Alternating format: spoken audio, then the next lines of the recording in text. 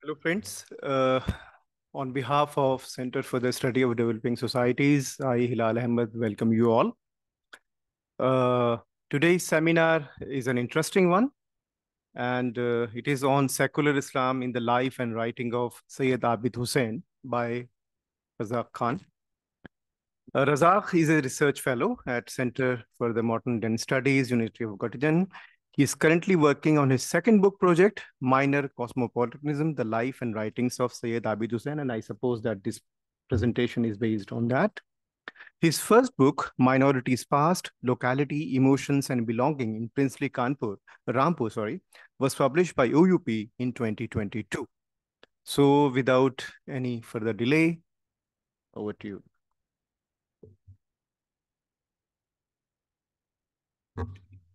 Yeah. Okay. Thank you, Professor Ahmed, for the invitation and for organizing this. And my apologies for the delay in arrival. Uh, I had forgotten that Delhi in Diwali is not just polluted, but also extremely busy on the road. So with that due apology, let me begin. So there exists a rich scholarship on India's first Prime Minister, Pandit Jawaharlal Nehru's writing and vision of modern and secular India. However, not much attention has been paid about Nehru's relationship with Islam and Muslims in the years after the partition of British India. So this chapter, which forms part of a larger project, looks at Nehru's vision of modern and secular Indian Islam and his governmental policies towards creating one. Um, it also examines the response and agency of Indian Muslims as exemplified by the life and writings of Syed Abid Hussain. Perhaps we could go to the next slide and show the image of Abid Sahib. Next one.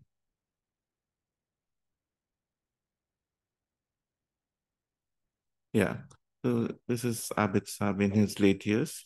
Despite the partition's long shadow, Nehru's assigned the Ministry of Education to Maulana Abul Kalam Azad. He was not the only exemplary quote-unquote Indian nationalist Muslim in the Nehruvian Republic. Azad was also surrounded by other leading Muslim intellectuals, including Zakir Hussain, Abid Hussain, Muhammad Mujib, K.G. Sayyidin, Humayun Kabir, Khwaja Ahmed Abbas, those of you who follow films would know of him, among others. These were key actors in the larger educational as well as the culture sphere under Nehru's government. My colleague Shirupa Roy, in her insightful study of the Nehruvian Republic, has examined a series of documentaries commissioned by the Films Division's Ministry of Information and Broadcasting. Roy lists documentaries, a series of specific documentaries on Islam and Indian Muslim. Some of the titles in this series are Muslims in India, a Muslim festival in secular India, Centers for Islamic Studies, Aligarh Muslim University, and Jamia Milia Islamia. Based on a study, Roy argues that, and I quote, that even in the golden age of Nehruvian secularism, then the light of Indianness shone in a selective and partial element as encounters with the nation state consistently illuminated some experiences of national belonging and obscured others. So these documentaries constitute an official nation state archive of what I call how to become an Indian nationalist Muslim or how to become a nationalist Muslim institution. So in this chapter, I try to highlight the discourse and policy around Islam and centers of Islamic studies to create a modern and secular Muslim subject and an educational institution in post-colonial India.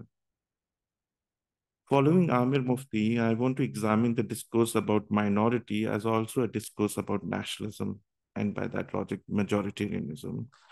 While nationalism produces minoritization, but a minority also represent an alternative perspective on nationalism. However, post-colonial Indian nationalism needs to be also situated in the more extensive global history of Cold War politics around culture and nationalism. And a particular focus of mine is a new formulation about study of Islam, particularly at the university level. So it is this intersection between the national and global that I want to highlight. So instead of thinking of nationalist Indian Muslim as a debate within nationalism or nation state, it might be more fruitful to look at the global genealogy of that category's emergence. Um, so in the abstract, I wrote that I'll be discussing the book Destiny of Islam, but maybe I could give a background to another book that I think needs to be read together with Destiny of Indian Muslim, which is a post-partition book. But Abid Hussain also wrote another book called The National Culture of India. Now, this book has at least 4 different editions and 4 different lives. And what, just because of the brevity of time, I would try to show is how the process of minoritization represent different moments in India's own historical relationship with Muslim pre-partition, where I think the discourse is in fact not minority, but as an equal debate on the nature of nation state and how that undergoes subtle and profound changes post-partition. So I look at 4 different versions or edition of this book. I will then try to read The Destiny of Indian Muslim as a discourse not so much about future with the title Destiny in it, but the book National Culture of India is an elaboration of India's past. So what are ways in which past and future are connected in this intellectual work that Abid Hussain is doing? And lastly, I want to look at 2 practices of secularism as a method or an everyday affect of the state that has to be not just be articulated in text, but needs to be both institutionalized, but also practiced in everyday life. So for this, I look at the Abid Hussain subsequently set up a society called Islam in the Modern Age Society and the journal with the same name in Jamia Milia Islamia. And in the interesting thing about both of these initiatives is, although within the existing historiography, they're seen as initiative within Jamia, once you start looking at the archives of those texts, they're profoundly global in both the material that they're engaging with, but also the actors involved in as intellectual interlocutors. So if we can go to the next slide.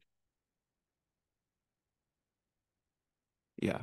So I want to introduce you to the first global actor here. He's a German supervisor of Abid Hussain. So Syed Abid Hussain had studied in Germany, Berlin in 1920s with the famous German philosopher educationist Edward Spranger.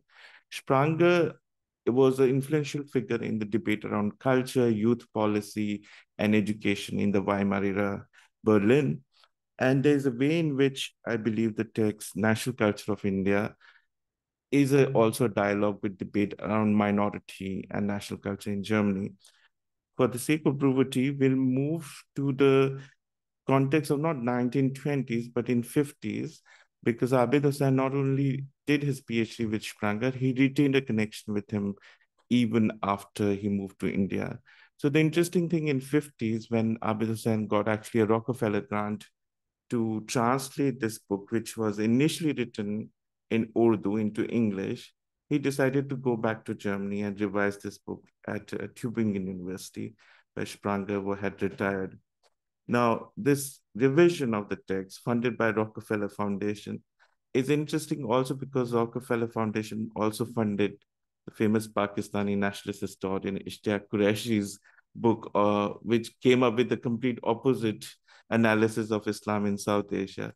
So there's a way in which we can look at emergence or re-emergence of these texts in post 40s, post Second World War, as a global interest and reframing on role of Islam in South Asia.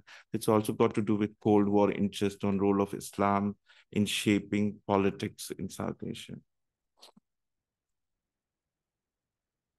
I want to be brief, but perhaps what I could summarize here is that the National Culture of India, once it was written in, and translated into English, subsequently won the Sahitya Academy Award. It's 1956. But this text in its original formulation was in fact quite critical of the way the debate around nationalism was being conducted in pre-partition. So in its earlier variation, it was in fact speaking from a discourse of parity, of how the future national culture would be created, what would be the place of Muslim in that comparison.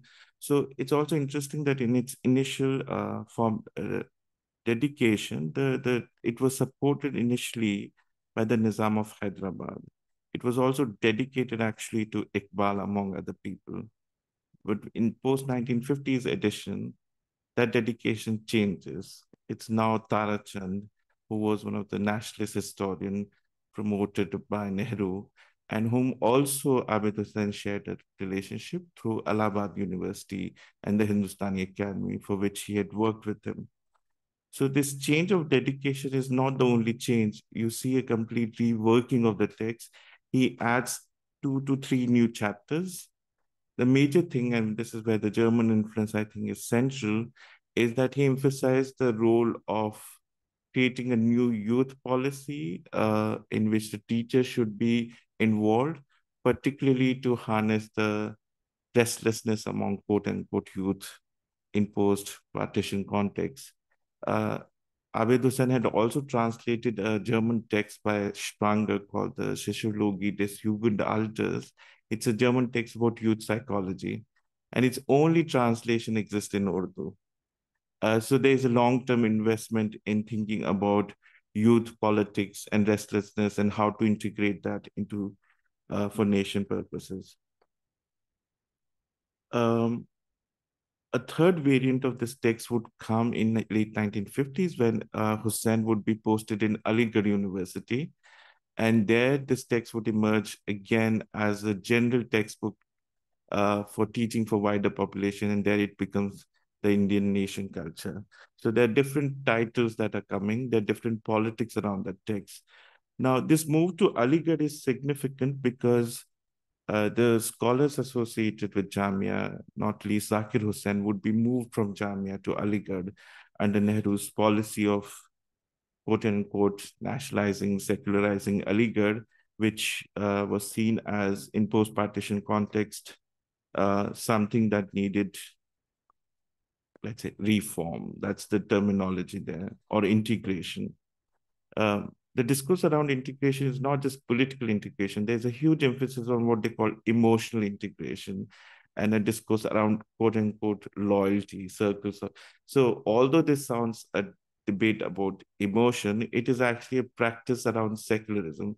So there's a lot of this discussion, and I was just seeing that Professor Menon, Nivedita Menon has just come out with a new book on secularism. So one of the things I want to suggest in this paper is secularism is not just a state practice. It also has to be embodied and not just institutionalized, but also embodied in a very affective way. How do you make people loyal? And of course, the seminal text on Muslim loyalty is Hunter Commission's report on the disloyalty of the Indian Muslim. So there's a long-term genealogy of this debate and how this needs to be not just institutionalized, but practiced. So textbook, the revision of this text into a textbook is interesting precisely for that reason. How are we doing with time? We have to, yeah. So, okay.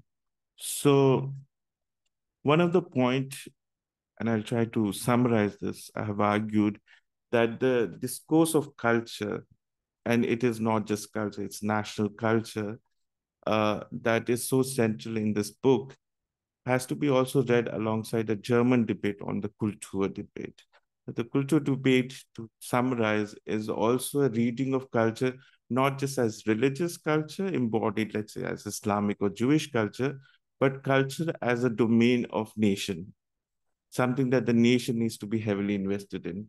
So that's why the debate around national culture becomes interesting. So there's an interesting way in which one could read uh, Hussein's effort to read both Tehzeeb and Tamaddun, just to come to the actual translational politics from Urdu into English and German, where, you know, Hussain was a very, very prolific translator.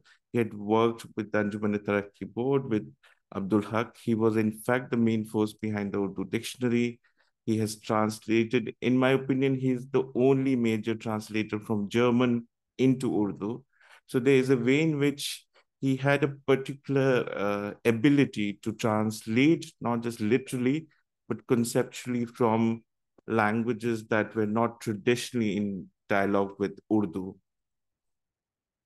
Here, I want to, of course, refer to Kavita Datla's seminal work on Urdu as a secular language of secular Islam being created at Osmania. And of course, Abid Saab, before he got heavily involved with Jamia, Maktaba Jamia and Urdu Academy, had worked for Osmania. He had actually created a first textbook on sociology and anthropology, again written by a German convert to Islam, Umar Rolf Ehrenfels. So there are a variety of German texts that he has translated, both for Osmania as well as for Maktaba Jamia, and subsequently actually also for Sahitya Academy. He translated Goethe's and Kant's Critique of Pure Reason into Urdu, a fact that is so mind-boggling because Kant in its original formulation is itself so difficult. So to translate Kant's Critique of Pure Reason into Urdu is quite a significant feat. But the point I'm trying to make there is to think of translation also as an intellectual exercise.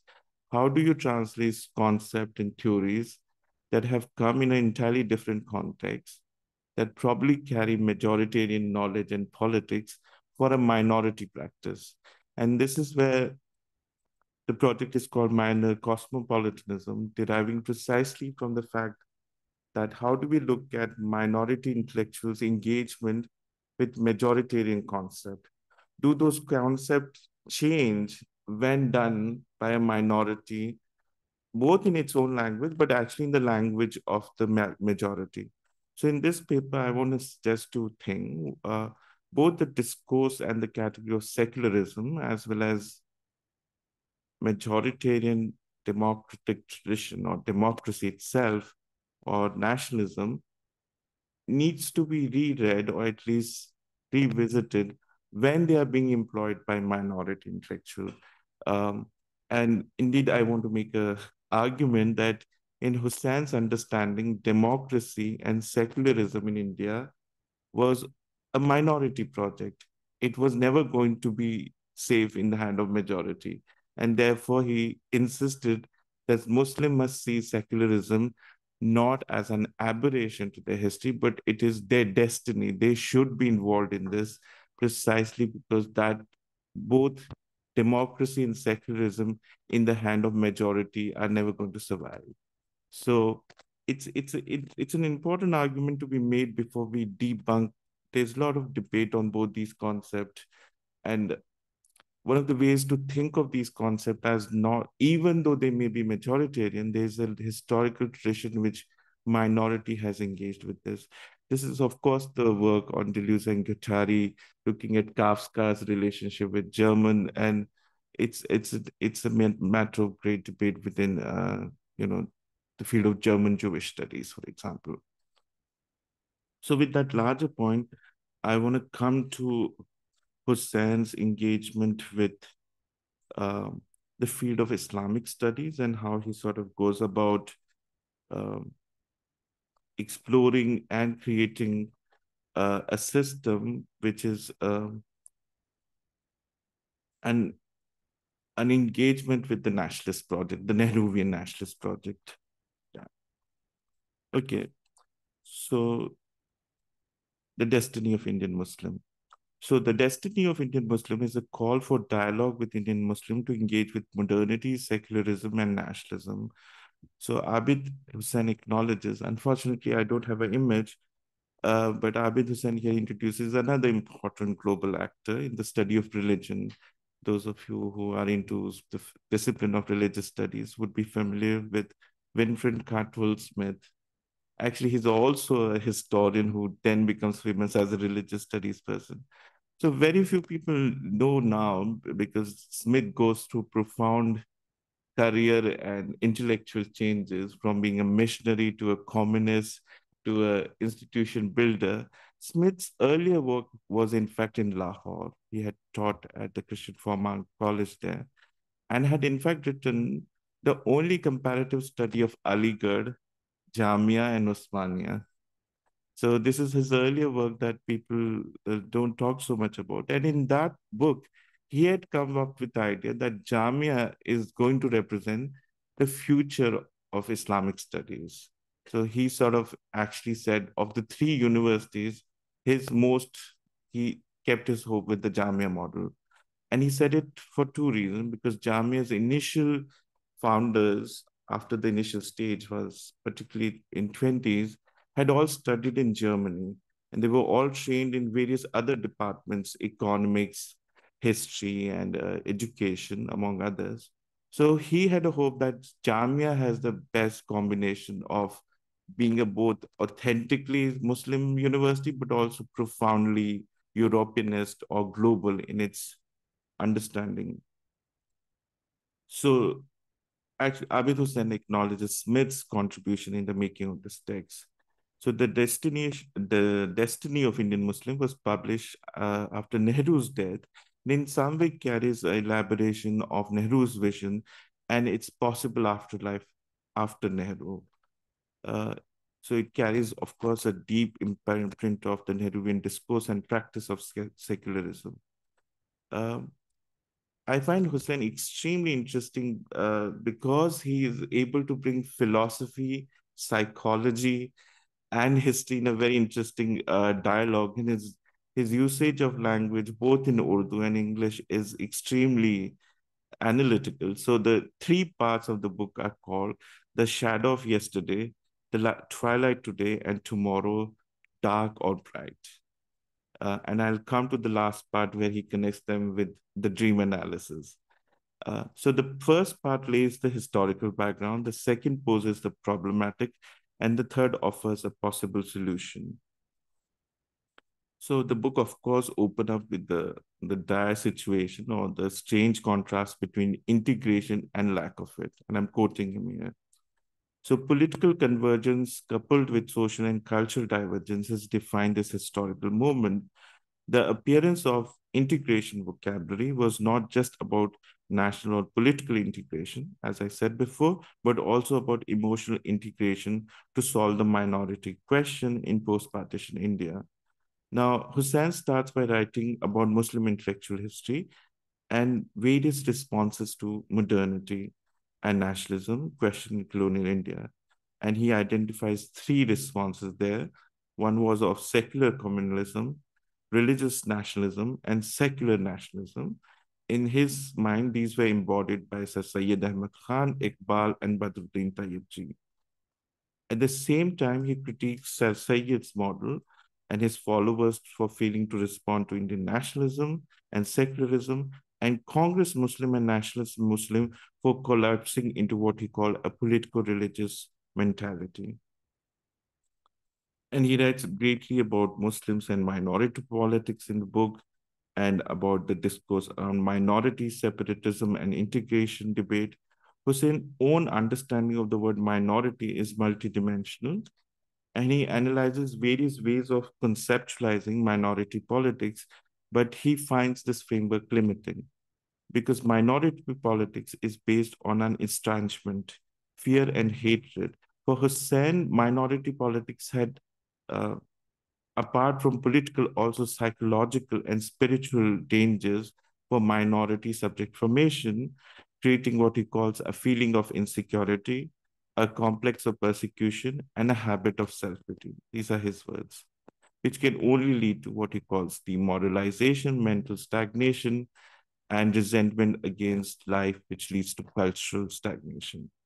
Or I think the word he uses is cultural death. So, in his chapter of nationalism, patriotism, and internationalism, he comes up. I'm sorry if I'm going too many details, but it's important to sort of look at how he's working with the categories. So he works with the category of internationalism in two ways. He sort of put it into discourse with Islamic discourse of universal brotherhood and connect Islam, in fact, as a source of globalization and internationalism. So instead of seeing this in a discourse of Ummah, he would then start sort of reading Islam within a historical unraveling of modernity's own and movement. So for him, then, for secularism represent unraveling of modernity, as in a historical process, excuse me. And in that way, he argues that Islamic history is, in that sense, a history of deep participation in that process of evolution of modernity. And the thing that he cites as the best example of that Muslim participation is translation. And this is not surprising given his own interest in translation.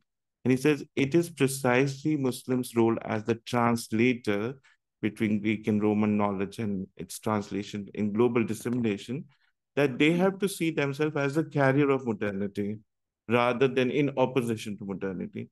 So for him, he sort of sees these categories as not in religious term, but as historical evolution. And by that logic, he connects modernity not in opposition, but precisely also a historical evolution of Islam itself. By making this part of the global or at least historical evolution of modernity, Hussein is able to not frame this as a debate about religion, but as a debate about historical evolution of both religion and nation state.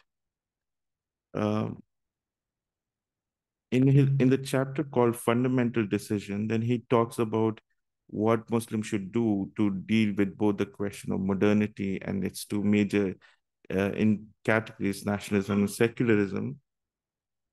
He sort of identifies what he called a general feeling of despair, particularly in post context of the partition, where Muslims have sort of given up this idea that they have any stake left there. And he sort of invites them to actually see this not just as something that they don't have a stake, but they are in fact the main carrier of this project, the Nehruvian secular project. And he invites them to actively participate in this. But in doing so, he also, it's not directly referenced, but you can see that he's also engaging in critiquing two others' model. One is, of course, the religious model, and he doesn't say it very openly, but he's, of course, invested in a more secular, university-based idea of Islam. But in that understanding also, he differs strongly, or at least in a subtle way, with the communist internationalist model. So I think the other person that is cited is K.M. Ashraf and his model of thinking of Muslim internationalism. Ashraf, of course, was the poster boy of Nehruvian Muslim Reach Out project. And although he didn't have an official falling out, it's quite evident that Nehru gave up on him in post-partition context. And I'm afraid communists too did. So he ended up being in Berlin and was left with neither being an Indian Muslim or a Pakistani Muslim. So that's another story, and that needs further studies. But I guess what Hussein is partly referring is a critique of the communist take on Muslim and the Pakistan question. So he's suggesting that even those progressive internationalism model are not going to actually help the Muslim cause. So therefore, he's suggesting that Muslim needs to actually take over the narrative and participate in this project of nation and secular project building. And they have to find that language themselves. So he's sort of, I wouldn't call him anti-communist, but I would certainly call him being critical of the communist model and its resolution on the Muslim and Pakistan question. Okay, I'm going to now quickly move to the practices of secular affect, but just because I find this section so beautifully written. So the epilogue of the book is actually titled A Desire and a Dream. So Hussein state, and I'm using the word analysis in a psychoanalytical way. So Hussein states very analytically, and I quote, desire is more often for the unattainable rather than the attainable things. Hussein's desire for Islam in the modern age was connected with the hope that India was the perfect, and I quote him, exuberant garden enriched by the sweat and blood of Muslim, which provided the ground for such a hope to materialize into a reality. And this is an argument Smith also make actually, that the only possible ground for a truly secular polity as well as a secular reading of Islam is not actually possible in Pakistan. It's only possible in India, where Muslims are in minority. So both Smith and Hussain see minority as a possibility, not as a problem in the intellectual sense of the label. So Mushirul Hassan has written on Destiny of Indian Muslim and Syed Abid Husain, and he calls it essentially the destiny of Indian Muslim as essentially a forecast of possibilities. And he writes of Hussain as someone who occupied an important place as building bridges between religious faith and promoting a liberal version of Islam. Now, this reading is, of course, also in response to Mushir Hassan's own historical evolution and the way in the time that he was writing. And I think his work in 90s has to also be read in response to what was politically happening. But for me to read Hussain within a project of nationalism is not incorrect, but it is certainly a partial reading because it sort of undercuts Hussein's global genealogies. Yeah.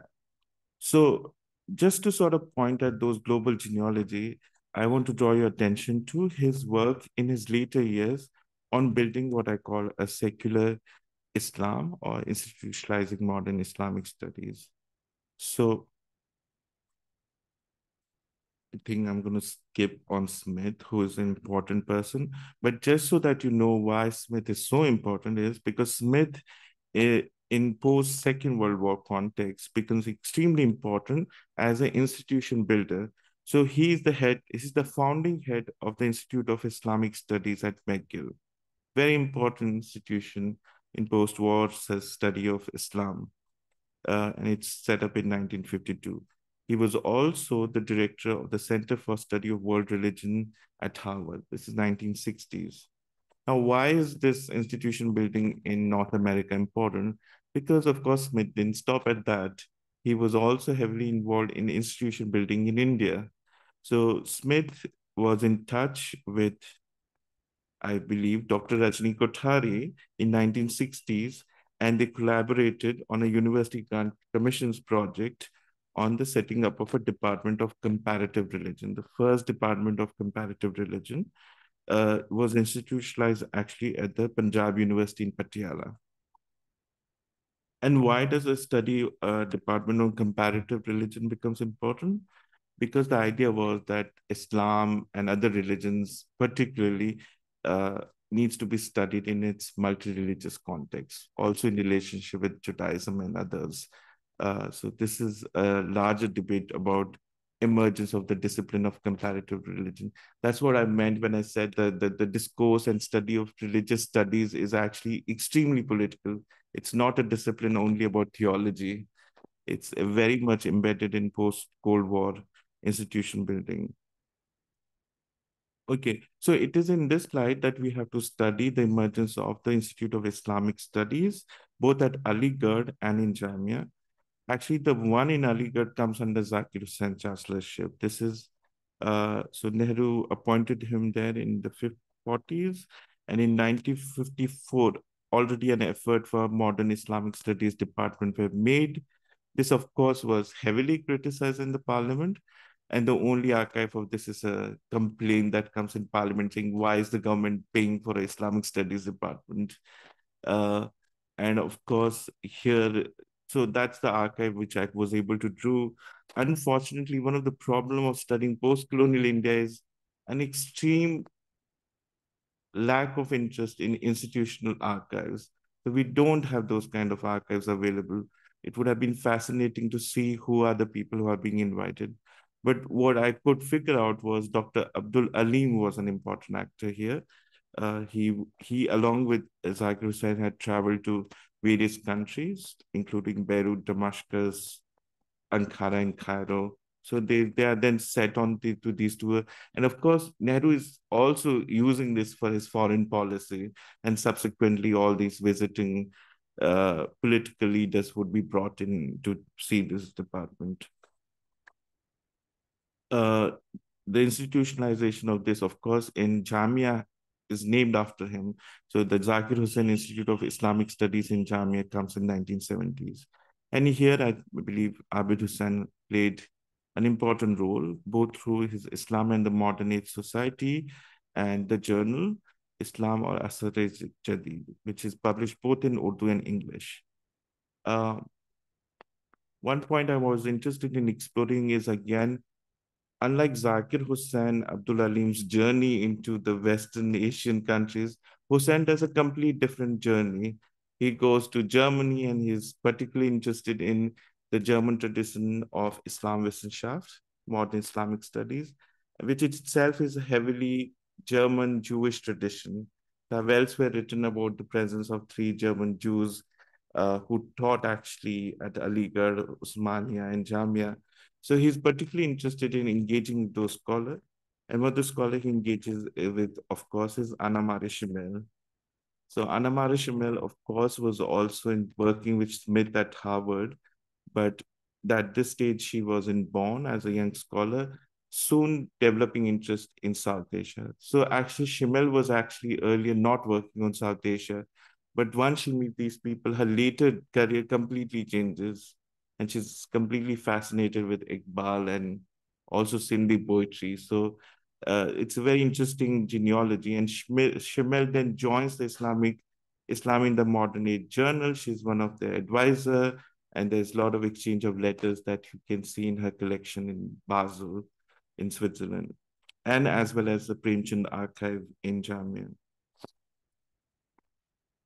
I think I'll leave some of the finer detail of the policy that the Islam in the Modern Age Society comes up with for discussion if you would be more interested in that.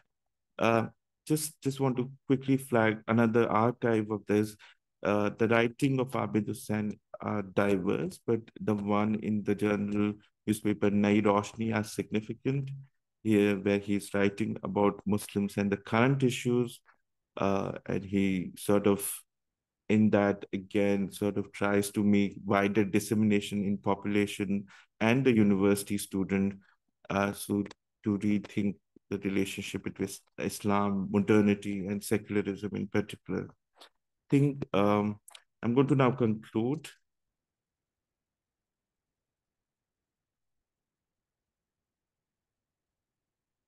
Yeah.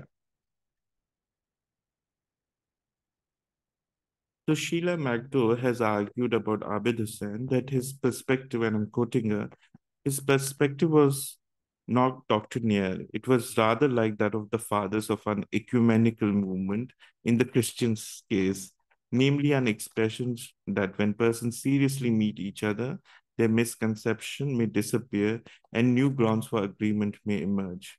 So this true spirit of religion, or what she calls the Indian spirits, is a crucial aspect of Hussein's life and writing. In the volume Islam in Transition, the authors have actually compared Destiny of Indian Muslim with Maududi's Law and Constitution, and how these two texts, which was also written in that came early, 1955, but they both post-partition texts. And they argued that both of them represent two different responses to secularism and nationalism project in India and Pakistan. They cite Hussein's as an example of critical engagement with Islam, nationalism, secularism. However, it is important to note how Hussein frames and resolves these questions by comparing Indian nationalism and secularism as part of what he calls the modern world culture. And by that framing, he sort of urges Muslims to be not just be followers of it, but be an active participant of this project, what he calls the scientific secularism project. Further, he brings affinities between secular constitutional value and Islamic values like brotherhood, socio-economic justice, and equality. This parity between nation and religion raises the question of loyalty as an emotion and a practice, and is therefore resolved through the discourse of different circles of loyalty and emotional integration. Hussein's navigated these varied domains from the formal study of Islam in modern Islamic studies. The Journal of Islam in the Modern Age becomes an important archive thereof. therefore, of this elaboration. The Nehru, the Nehruvian nation state and its policy and legacy under Indira Gandhi's are, of course, a different story, and which, of course, leads to her turn more towards Deoband, with this particularly Deoband and Muslim clerical class, which, of course, eventually, if not directly, leads to Rajiv Gandhi's eventual decision on the Shah Bano case. However, instead of just reading this as one narrative of Congress and Muslim, I think it's important to unpack it and see this. So Indira is not truly Nehru's successor in that sense. She's her own person and she has her own mind on this. Um, the task also remains to understand the role of Muslims in engaging with this discourse and not just see them as just Congressy Muslim or a follower of that discourse. Uh, Beyond the category of separatism and integration, we have to also rethink both the history of crisis and possibility of Muslim politics in post-colonial India, and the fact that Muslims, at least in Jamia, Muslim intellectual in Jamia, always had this sense that because they were from the very beginning involved with Gandhi during the Khilafat phase, there is a very interesting discourse or a comparison can be made between the Khilafat as the first elaboration of Hindu-Muslim unity project under Gandhi to Shaheen Bagh, where one of the argument, of course, it is used pejoratively, the Khilafat to Shaheen Bagh, but one of the ways to think of the Shaheen Bagh movement, and of course, it's not a Jamia movement, it is slightly away from Jamia. There's a class element. But one of the ways to think of how Abid Hussain would have responded to the emergence of this movement, and I'm speculating, he would not be surprised because in his mind, the real Satyagrahi is a minority subject. I'll conclude with that. Thank you very much, Razak, for this fascinating presentation. Uh, I have a couple of points to make, but I speak at last. So floor is open for questions and comments.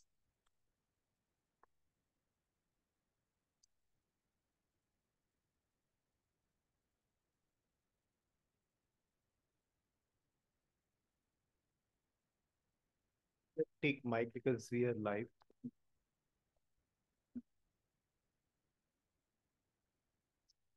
Hey, so I'm curious to know what was the local reception of his writings, like how it was his. I mean, I read long back his Urdu writing on his both of the books which you discussed in detail. Yeah. So how was it received locally? Locally means both in the English press and also Urdu press. Yeah. This is a part I'm trying to research. I'm actually just coming from the Premchand archive. This is a bit of a problem because unfortunately, a lot of this has not been preserved. So I'm hoping some of the reviews, I believe there was one review of at least the national culture of India, but it's not by Indian scholars. I think it is probably by Smith. The book, of course, received the award, and it was published by National Book Trust, multiple edition, multiple translation too. What interests me is not so much the reception, but the different versions, because it's not such a big book pre-partition. It becomes a huge book in 50s, and then it is transformed into a general text at Aligarh. So I think the question of reception is also about what is the political function or at least intellectual function that it is being asked to serve. I was quite fascinated by the different dedication and how Iqbal disappears post-partition. But of course, Abid Hussain has not disowned Iqbal. He's one of the most important Iqbal scholar. His brother-in-law, KG Sayyidin, was also a very important Iqbal scholar. And I think one of the reasons Smith was in touch with him was also because of Iqbal. So I don't have a real answer in terms of it might be worthwhile. I'm hoping to go to Aligarh and Rampur, and you have to see the Urdu Risala, which unfortunately are not here. But in the English press, this this. I think it still is published. I believe there are still edition of this books available. So in the mainstream, it is, of course, seen as a canonical nationalist text. But your question is an important one within the Urdu one. Zakir Hussain, of course, thinks very highly of Abid Hussain. He wrote his forward to, I was just looking at another book that Hussain has written, fascinating one called The Way of Gandhi and Nehru, where he's comparing Gandhi and Nehru. In fact, two chapters are called Gandhi or Nehru or Gandhi and Nehru. So he's a Gandhian Muslim writing in Nehru's time. So that makes him a very interesting figure. But I would say the book has an interesting history. The reception of it would merit more research. Yeah. Questions?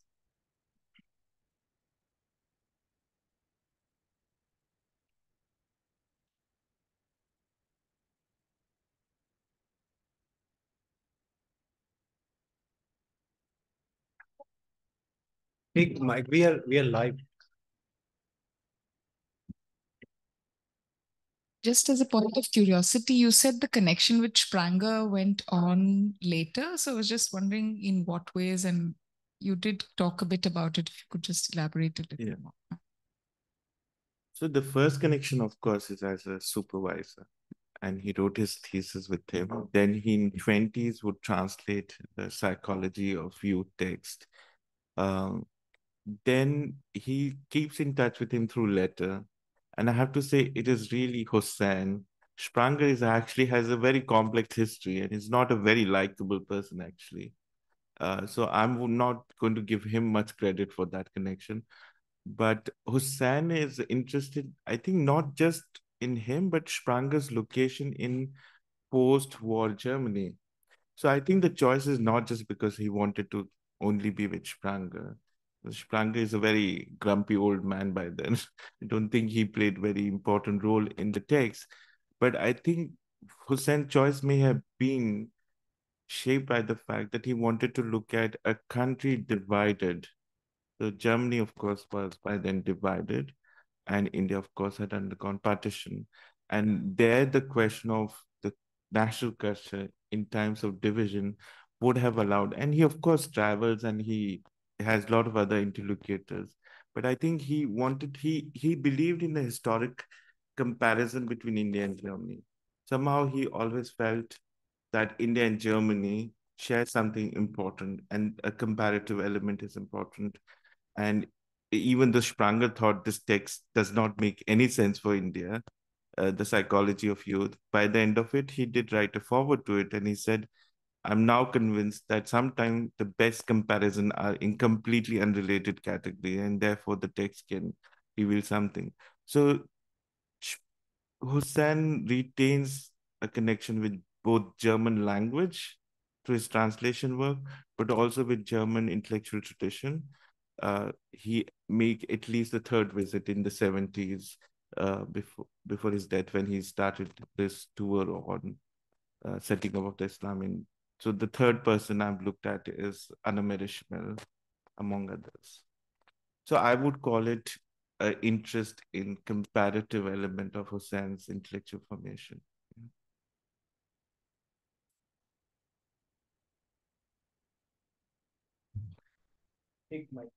And could you please identify yourself? I would like to write the question.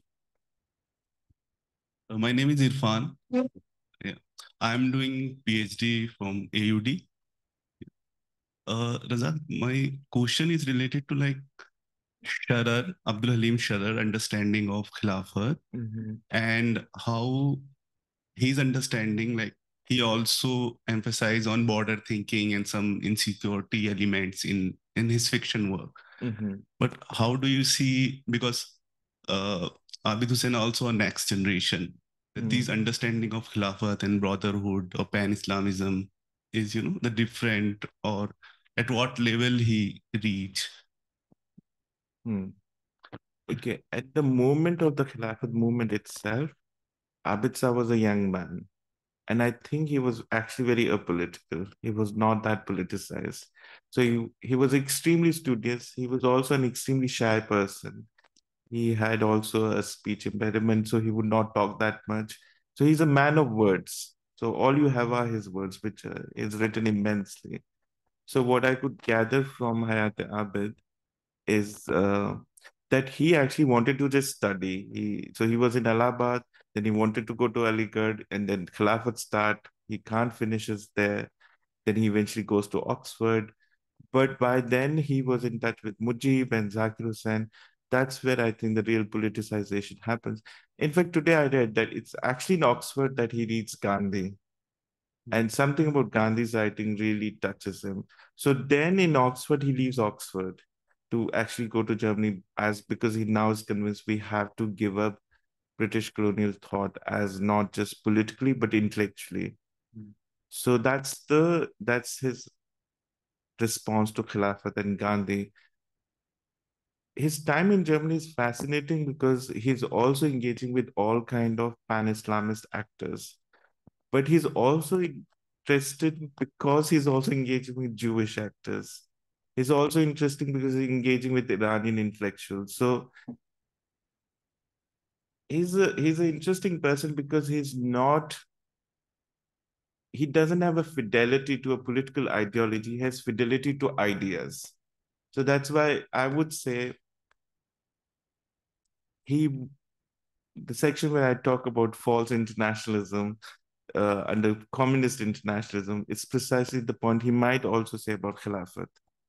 Uh, I would imagine him to be interested in an intellectual dialogue rather than political project of that. I don't think he would have actually been supportive of Khilafat as a political model. He would be interested in its internationalism.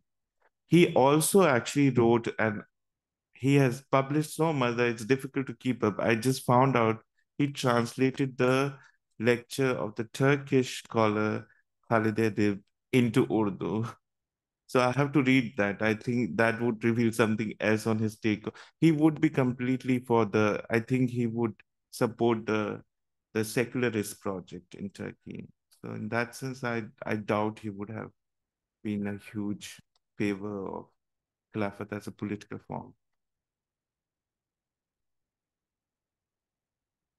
So,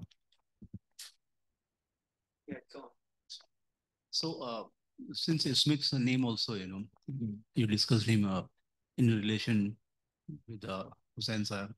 So I'm really, I wonder if we also bring in like Professor Imtiaz Ahmed, because in his writings, he always refers to Smith. Imtiaz Ahmed. Yeah. Okay. Yeah, very frequently.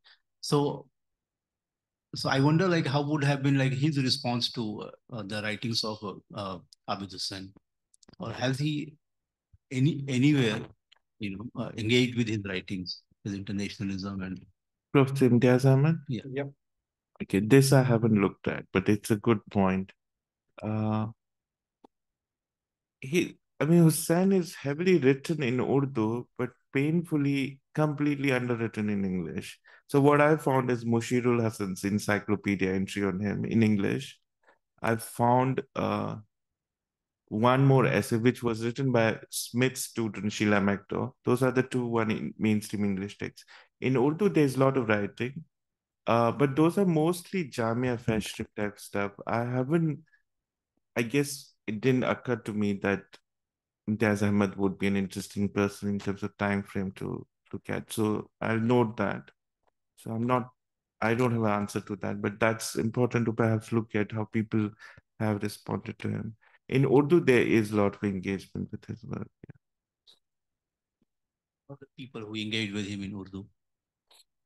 So of course, the entire circle around, so KG Syed and his brother-in-law, and he has worked closely. They actually wrote a textbook for UNESCO. So in the Festschrift on him, the article by Bashir Hussain Zaidi, who actually organized it. What was fascinating for me to see in the Festschrift is all the Islamic studies, major Islamic studies scholars like I want to remember Rosenbaum and others, these people with German past, but in US, they have written I can't seem to recall the list, but it's actually heavily internationalist. The Indian name I can recall at this stage is, of course, Zakir Hussain, Mujib Saab. But I still want to say, actually, I don't think people actually recognize the nature of his work. He's always written as, he's written these books, but his translation work, which I think is the most interesting one, is not recognized. In fact, most of the time, people don't know that this is a book translated by him. So that bit is not commented upon. And I think some of his best work is in translation. So that when I was looking at the site, so I would say for the psychology, I want to say Daryabadi at that time, of course, in opposition. Madhuri Daryabadi would be one, because they were in opposition on reading of Freud, I would like to say. So it depends on which text he's written. I think in psychology, it would be Daryabadi.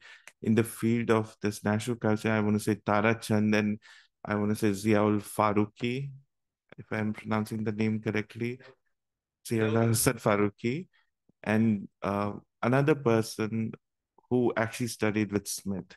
So there are these set of people. It's betraying my mind, but he's also Jamia Haq. I want to say Mushir Haq, not Pusa Mushirul Haq. He was somebody who worked in Kashmir subsequently. Yeah. Mushir Haq. Mushirul. Oh, I thought I was mixing with Mushirul Hasan. Yeah, Mushirul Haq. Though that would be the other person in that domain. Ishtiaq Ahmed Qureshi is, I think, his most engaged critic, though. They are not directly reflecting, although Qureshi is often more combative. So I think he differs. I want to also say that Ashraf is at the backdrop, but Ashraf would, of course, be extremely respectful of Hussein's work. I think in an address, the Aligarh address that he gave to the History Congress, it's not direct, but I can, of course, see that it is in dialogue with Mujib Shah's work on Indian Muslims and this book. So Aziz Ahmed actually is another one, the Canada-based one. So that's actually, it's a fascinating set. It depends on what text you're reading. For the history one, I would say he has a much diverse audience. For psychology, it's a different set of people. He's also written on philosophy. I'm just starting reading his work on Gandhi, which would be another set of people that he's given. So he has a very diverse intellectual circle. Yeah. Any other question or comment?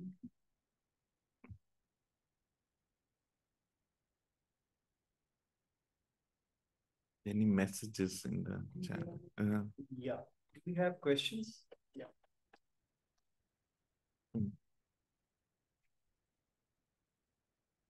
Did Hussein's writing, this is from William, can't read it this far, probably.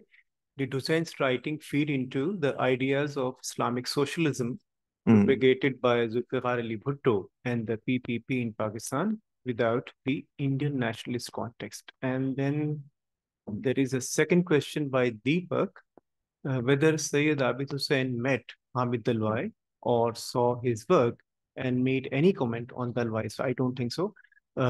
Whether there is some connection between his work and Dalwai's work, because Dalwai work is actually wrote in Marathi. Yeah. And then the book was translated into English, very late.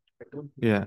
I agree with the latter one. I haven't seen any reference to that. No, because Dalwai, actually, these were speeches delivered by him and one interview. And the book Muslim Politics in India came out. And it was a translation.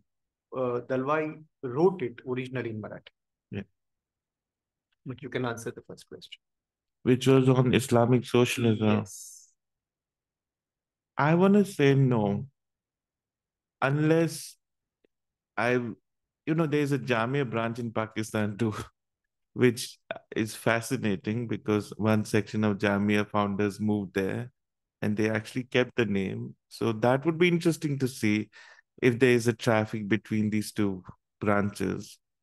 Unfortunately, even if you move location, it's hard to get a Pakistani visa these days. So I haven't been able to track that. But I do know that in Karachi University Islamic Studies Department, I was interested in comparing the Islamic Studies Department in Karachi University because it was also funded by Rockefeller Foundation.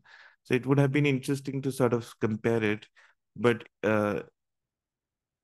his work, of course, is heavily there in Ishtiaq Qureshi, and Qureshi was very much, not till Ziaul Haq though, but he was very much involved in Pakistani state institution building. So it is known in Pakistan, but I don't think it fed into those debates back then. Yeah. Any other question? Okay, if not, then I have a few comments to make. First of all, thank you very much. This is actually fascinating to listen to you in great detail. Two set of questions, rather comments, and I don't think that this is for you, but this is for all of us to think. I think that first is a conceptual set of issues. Your use of the term national and secular requires some more qualification. Because why I'm saying this? Because of two reasons. One reason is the context. In the context when Abid Husain was writing, the national was the dominant vocabulary of intellectual current at that time. Secular was not there. In fact, you mentioned that with regard to Musharraf in the 90s.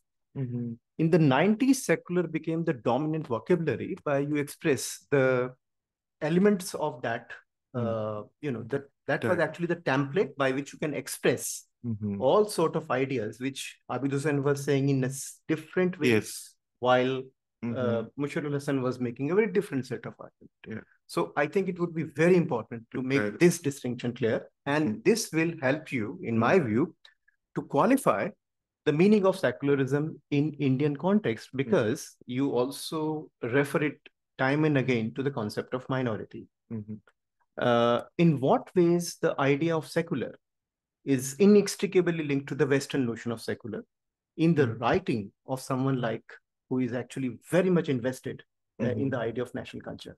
So that is one sort of thing which I think very important.